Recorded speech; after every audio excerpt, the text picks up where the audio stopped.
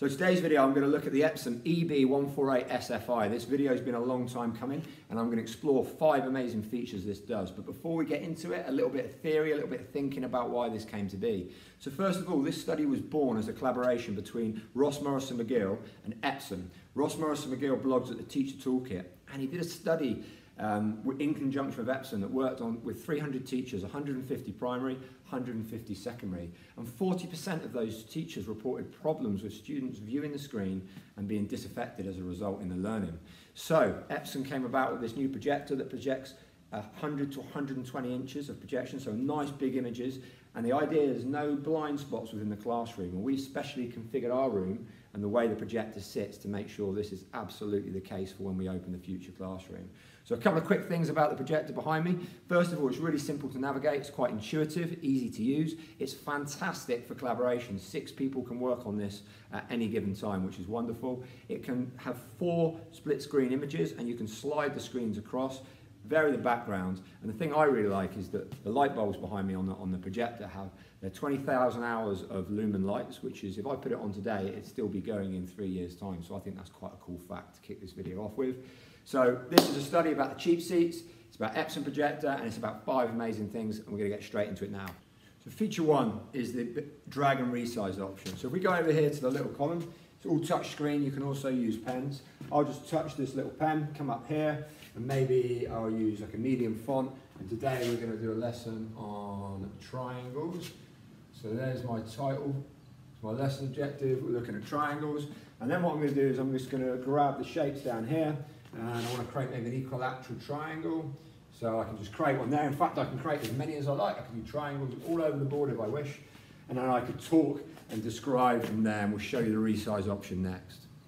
The other thing that I think is really different and really great with this projector is that you can change the background. So if you're doing a maths lesson, you can come over here to this feature and you can have some maths grids, and this comes up with maths grids in the background. So maybe you want some geography grid references and you can see it changes it to that. And maybe you want to do some line work for English, you can just change it back into that. Maybe you can go vertical lines, and there's loads of different options on how you can change your background. So the next thing I really like about this projector is that you can have 4 different screens displaying images at the same time, and you can just scroll the stuff. So you can have 4 lots of information up on this one screen that's really easy to navigate. So a little bit like having the browser tabs, but a lot more interactive. So you can see at the bottom they've got little tab numbers.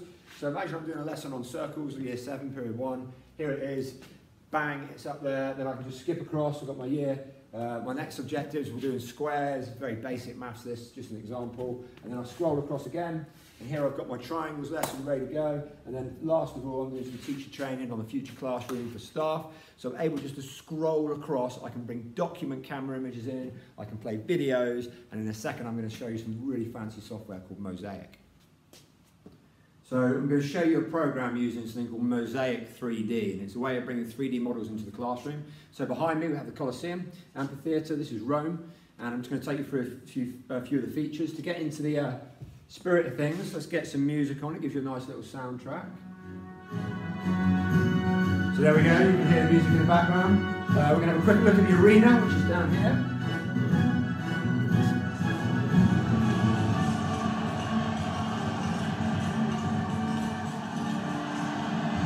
And then we can have a look at the Colosseum.